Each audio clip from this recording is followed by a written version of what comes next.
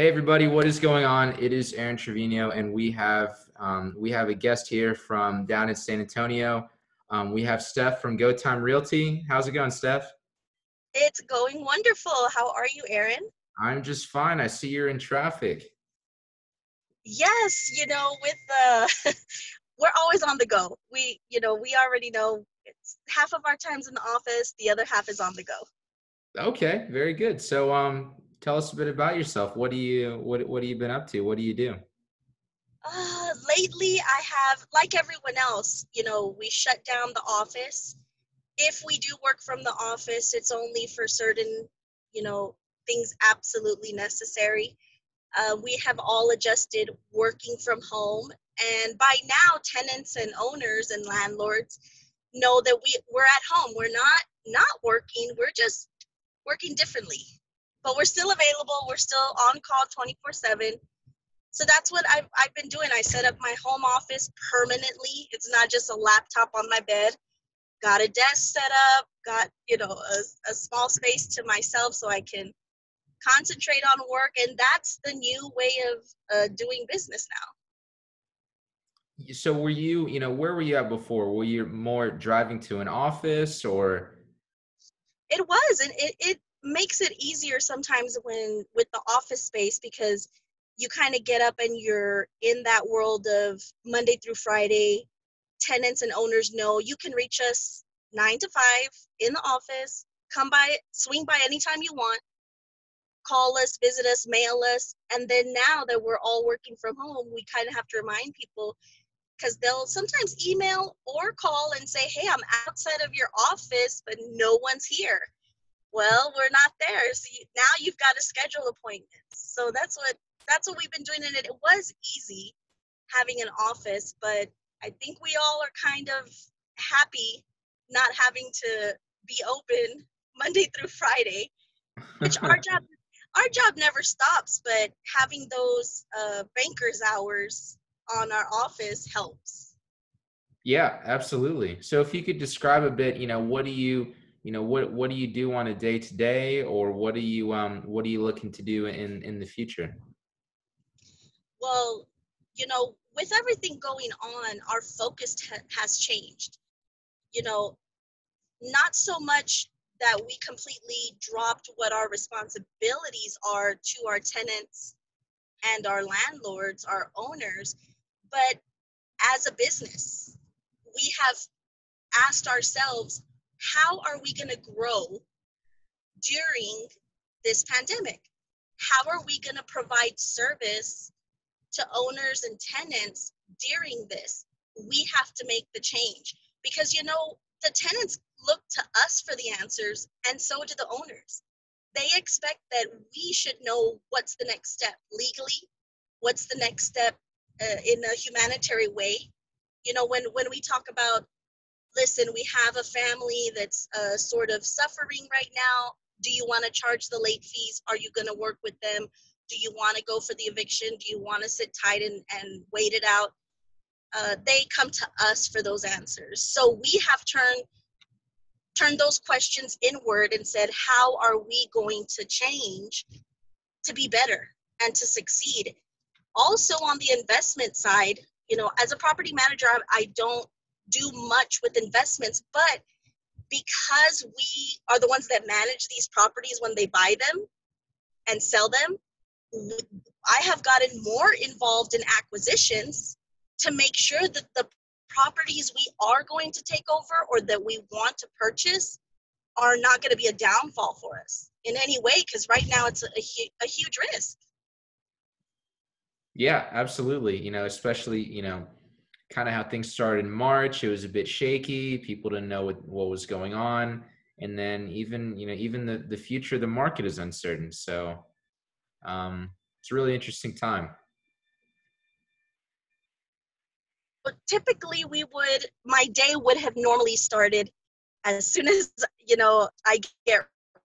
I pull out the phone, check the email, text messages, call employees, just to see if any emergencies came up. And then when you hit the office, your routine, processing whatever you need to process, reaching out to people. And now that we've broken from that, Now we wake up and we're at home, and some of us might have to make breakfast for the family before we even get started, and then find a quiet space to work. So that's the new struggle, and that's what I've been learning how to do. But with that said, I love it. I love it because it has given us a break. We're so much concentrated on doing better than last month, doing better than last week, getting those doors, getting those investments, go, go, go, go, go. We push ourselves so hard to be successful. And it is kind of nice to be able to step back and say that family is important also. Health is important. Uh, Staying grounded is important. So those are some of the changes. My day has changed just a little, but I welcome it. Yeah. Yeah, absolutely. You know, it's a lot has been changing, and will probably continue to change with the economy and the market. You know, had you asked me, we're almost in August now. Had you asked me about working from home back in January, I wouldn't have thought about it because I was going to the office every morning. You know. Yeah, it's kind of unheard of. I mean, most people, we have always have had the option to work from home. You and I, we don't necessarily have to go to the office, but I mean that like I said, you push and you create a certain culture in your life and a certain way that you want your business to grow and be and um, showcase. And it is difficult to change from that because we try so hard to make it what our dream is. Yep. Yep. Absolutely. So I know you mentioned, I mean, obviously you work in property management. So who do you work mostly, you know, hand in hand with those investors? And you mentioned how you're with acquisitions. So what do you, you know, what are you focusing on nowadays? Well, going into March and April when we decided to work from home, most of my day was spent with maintenance, work orders, tenant ledgers, rent collections. That was the main focus. I did not realize that it was going to shift so suddenly. And not only do I manage single family rentals, I manage a commercial property. Well, with all of this going on, the commercial property has taken 95% of my time. And oddly, the single families have not really needed me. Oddly, we all did expect, because it has hit families in the pocketbook. We did expect that we were going to have a high delinquency and a high turnover rate. And I'm glad to report that, out of all the homes that we manage, I've only had one family that has actually moved out, because even through working with the landlord and them, they just couldn't. And they would rather just turn in the home clean and close out the account than to drag it out. So I have not heard from the single families that much, other than the emergency here and there. The focus has been commercial, which it didn't used to be.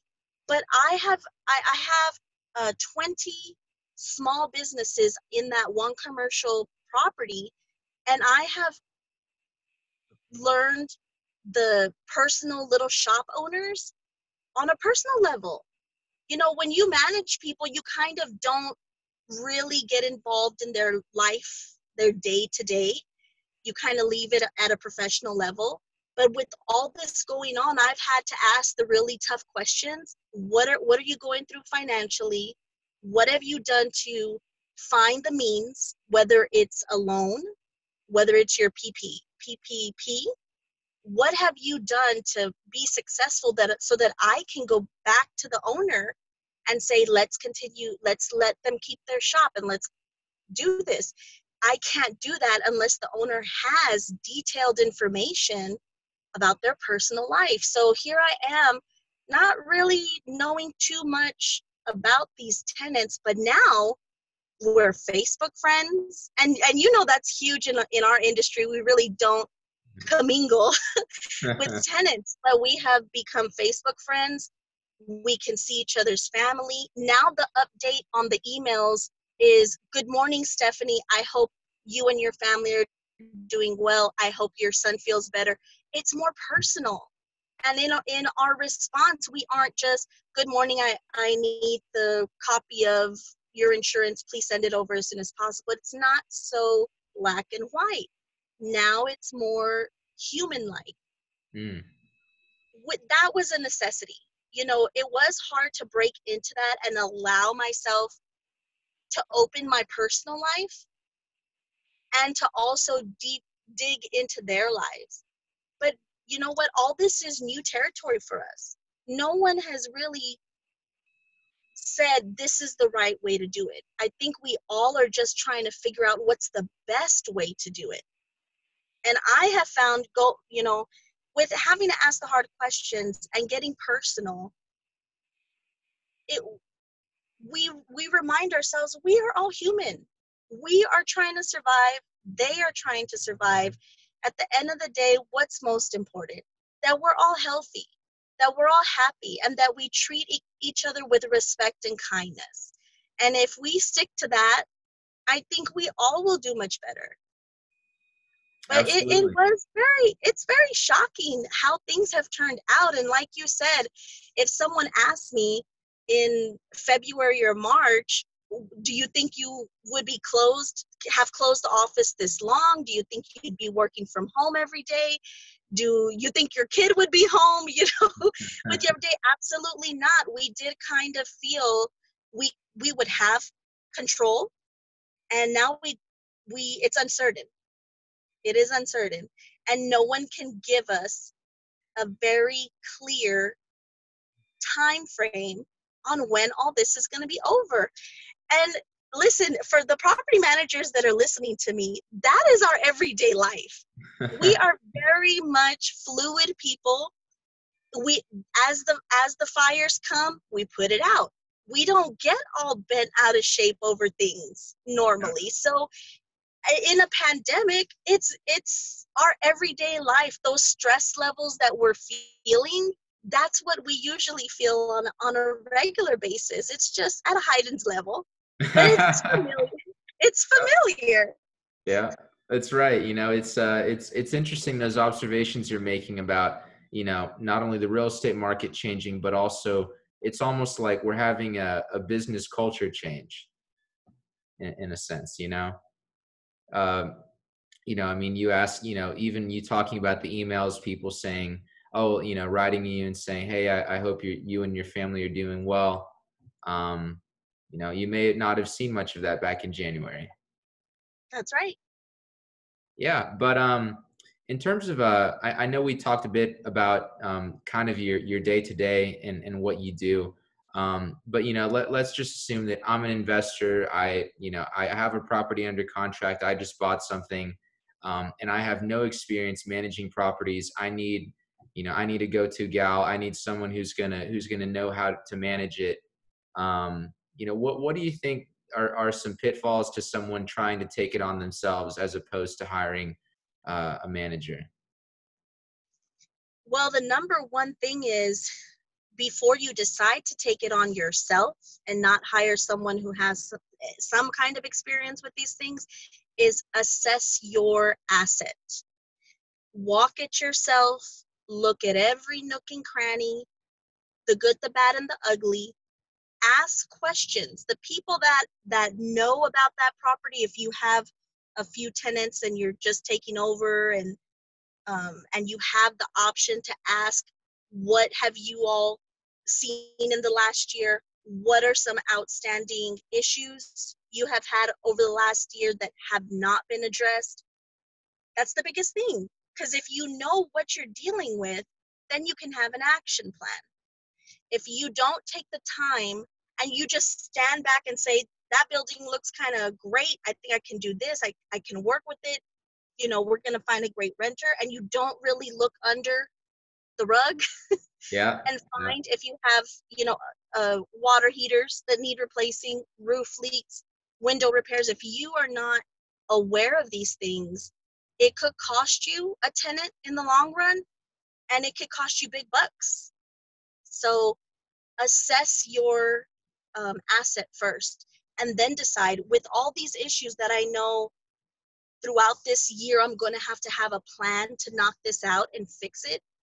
Do I have the time and the knowledge to get this done, or do I need a property manager? Yep.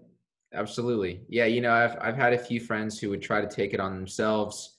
A good property manager is, worth their weight in gold, because they know the ins and outs, they know how to talk to the tenants, they know how the tenants think, and they know how to, you talked about putting out fires, but a lot of times a good property manager will put out the fire before it even starts, you know? Right?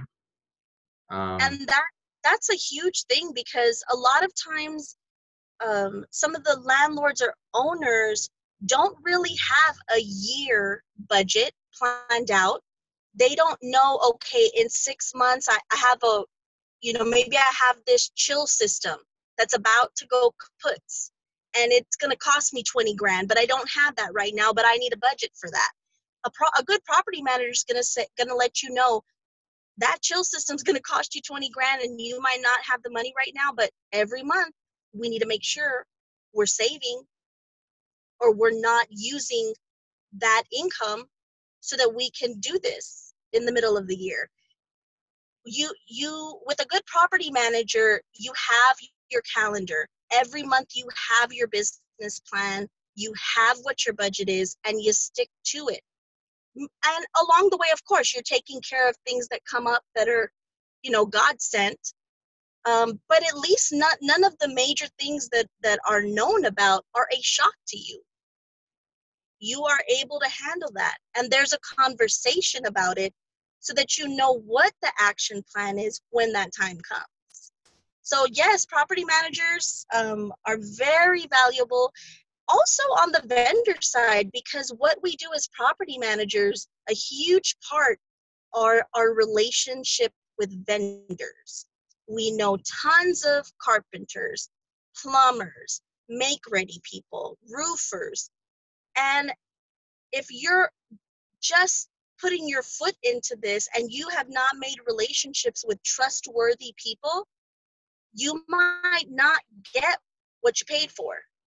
And that could hurt someone really bad. So these property managers have spent years making relationships with people that are trustworthy and that do excellent work. And then we know for sure we're saving money, and we're building a great asset. Yep. That's definitely true. It's even for someone who's, been in the business for a while, or someone who's brand new, a big question that people have is, not just getting one or two good people, but having a solid team around them. One of them being a good property manager. But, for someone just starting out, what do you think, how do you even find a good team or build a good team? I have found it's word of mouth. And if you are coming into this and you know no one else in the industry, go to those associations, mingle, ask, who do you use? Who do you recommend? On a big project, who would be your first call? That's where I would start. That's Yep. where I would start, because the proof is in the work. The price, the owners want to say, oh, we're going to go with the medium price or the lowest price or the cheapest labor. That's not how you do it. You go by who does the best work. Sometimes you're going to get it at a great rate. Sometimes you're going to have to pay. Either way, you want it done right the first time. Yep. Yeah, sometimes they say, I'm not exactly sure if there's a phrase for it, but you pay for something that's cheap, you end up paying twice, you know? Right. So Yes. there's a lot of truth to that. Yep. So I would start with your local association, um, even the national association. I have met people in Tennessee, but they used to live in Texas. And so even just having those conversations with people from upstates, they'll say, oh, well, I have a relative or I have a friend that when I was working in Texas, that's who I would use. So you got to mingle, you got to put yourself out there. Right now, social media is huge. So if you know other realtors, real estate investors, owners, talk to them. Open up those communications on social media so you can open up the conversation. People are learning the hustle is where it's at. Right now we can't just pick up the phone and say we're going to find whoever we need. Right now people are not working. You know, that plumber that you've always used for 10 years, he might be down 3 employees. And hey, Steph, I can't get to you this week. It's going to take me 3 weeks to get to you. Okay, if you open up communication with somebody else, you'll find who other people are working with. And you always need that. Yeah, absolutely. You know, that can definitely be frustrating if your go-to guy, he ends up telling you you're gonna have to wait 3 weeks to a month to get, your project finished. Hmm. And if you start opening yourself up to other realtors, other investors, other owners, asking questions, who they use, who they recommend, I don't think anyone would ever recommend someone that has really done wrong to them. Sure. They would probably say, hey, if you come across so and so, I just wouldn't suggest it. They for sure would say that. So trust that. Trust other people who have had to write a big fat check to someone and are either really happy with that person or write a big fat check and say, you know what, it really irked me to have to pay for what that person gave me. They'll be honest. Yep. Yep, that's absolutely true. But in addition to property management, I know you said you're with Go Time. So are you an agent as well, or what are you focusing more on, property management or? Right now, our partnership is my broker handles all of the real estate side. I don't sell, buy, invest.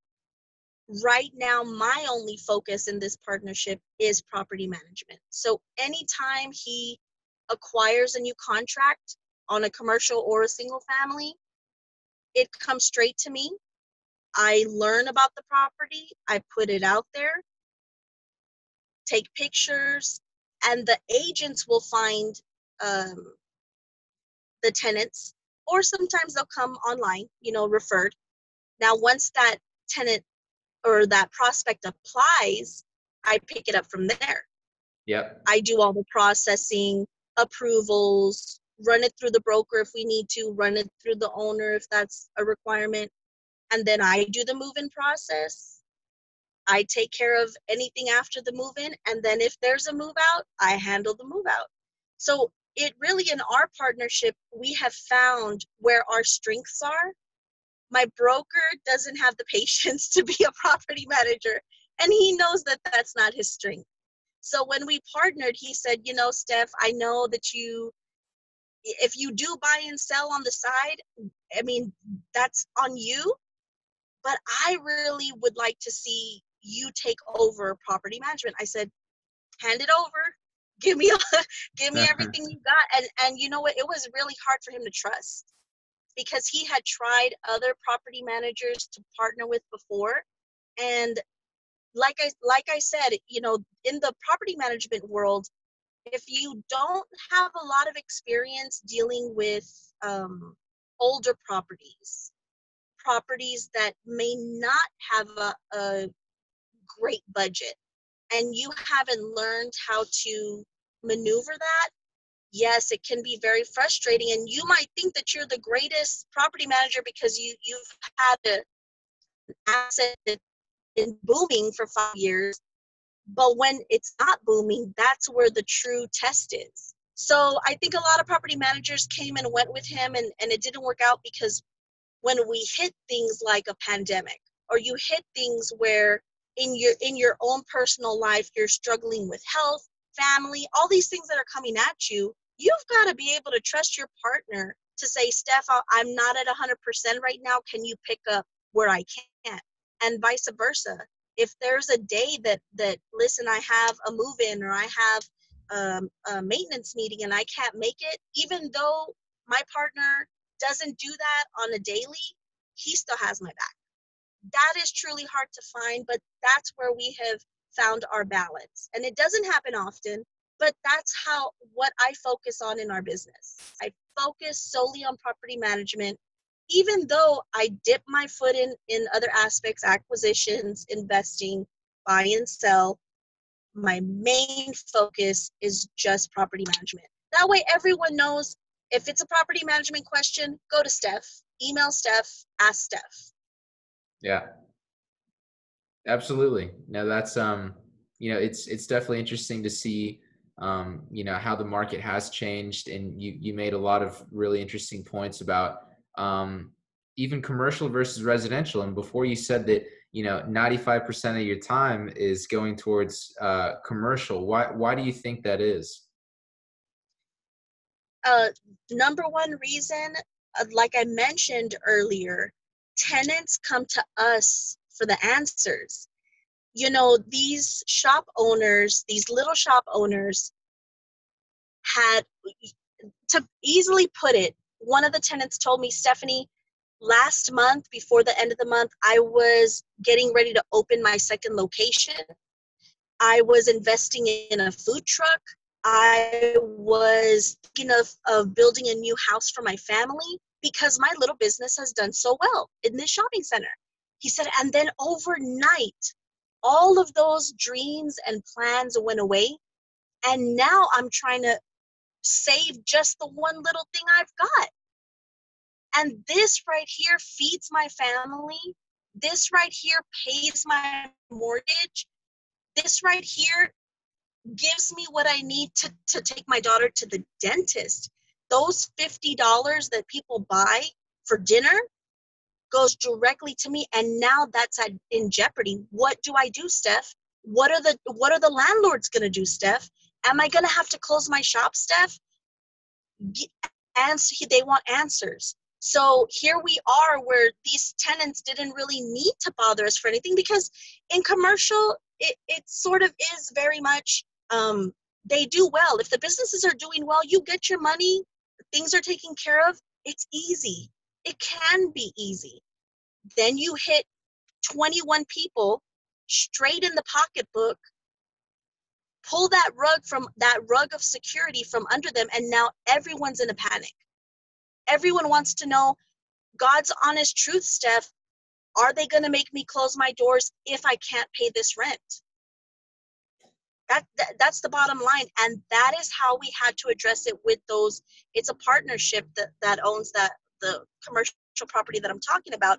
We had to go to both families and say, listen, we have 21 shops. Everyone has a different concern. Some can pay partial. Some can try to pay full rent as long as they can.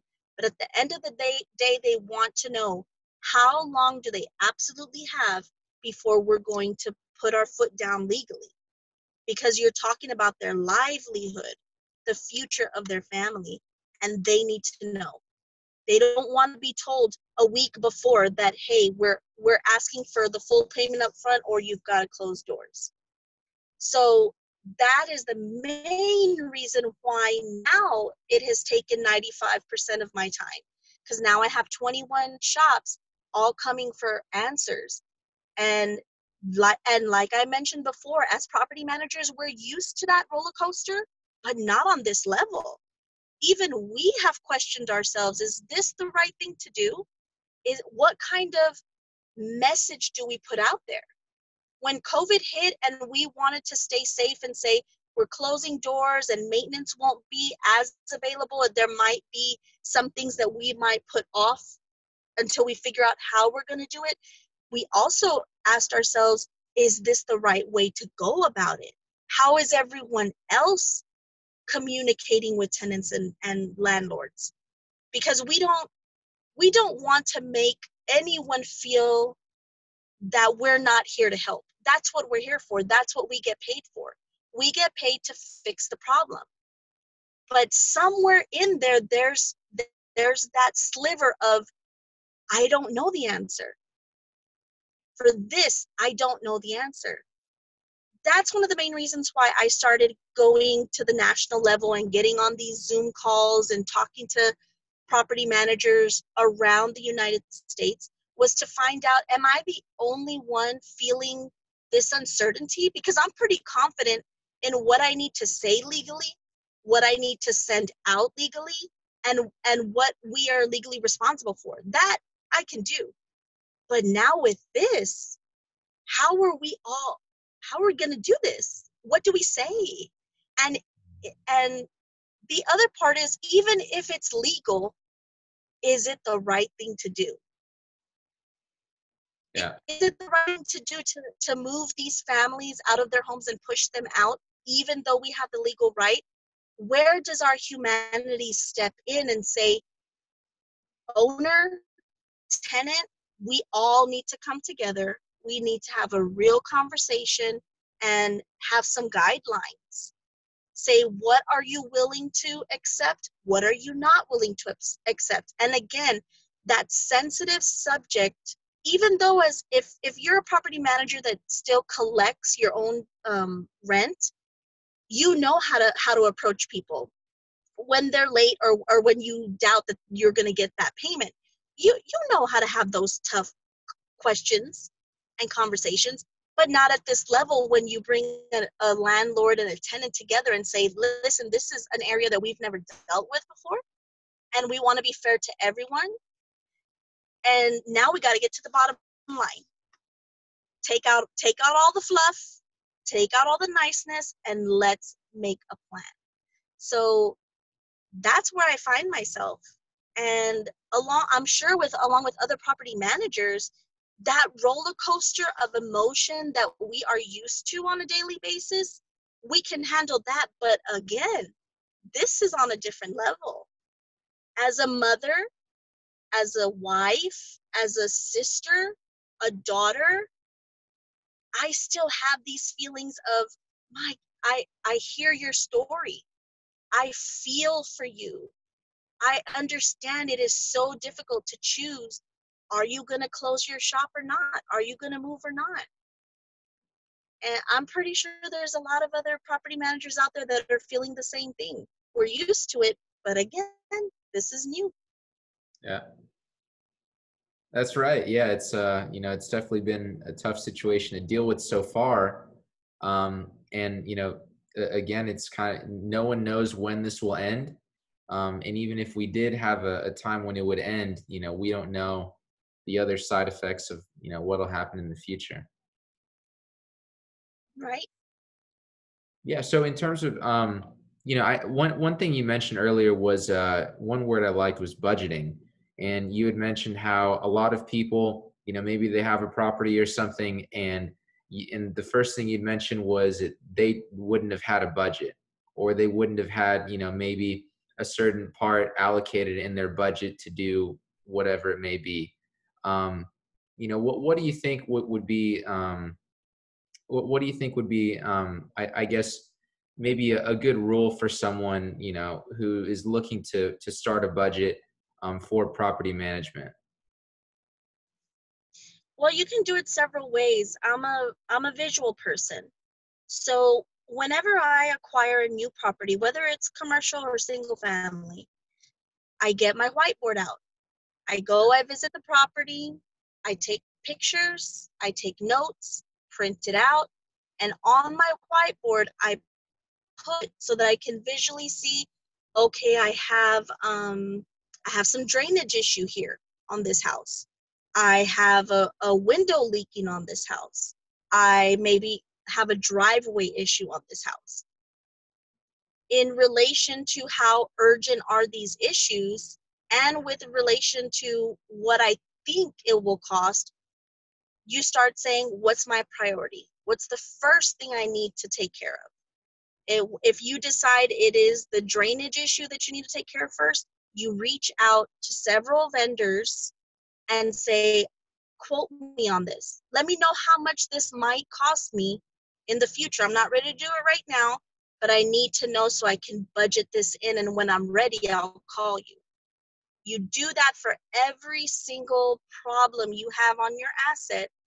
Then there's there right there will give you half your budget, because those are the issues that you will have to take into consideration between your regular budgeted issues, which are utilities, maintenance costs, taxes, insurance, all of these other things monthly that you have to pay out.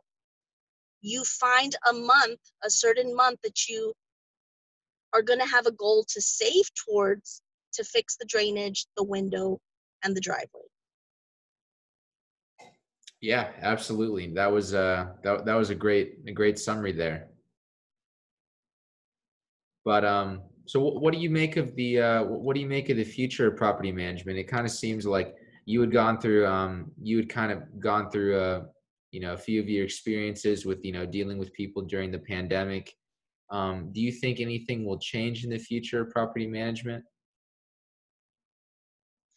The one thing I thought would never change, um, before I managed single family and commercial, I managed multifamily, 250 units on average for 14 years. And in that industry, the main office is open either 6 days a week or 7 days a week, 9 a.m. to 5 p.m., rain or shine, holidays. It Yeah. just never closed. When I was a property manager, and again, we're talking about budgets, you would see payroll come in for all of those weekend hours, payroll for all the holiday overtime pay. But we then also knew as property managers, there was a whole lot of downtime during those hours of 6 days a week, 7 days a week that our employees were not utilizing. And I used to question the management companies that I worked with, typically the regional managers, saying, can't I send an employee home? It would save on my budget. It would help them focus, because this project I gave you doesn't take 3 days to Yeah. complete. You can get it done in 4 hours if you concentrated.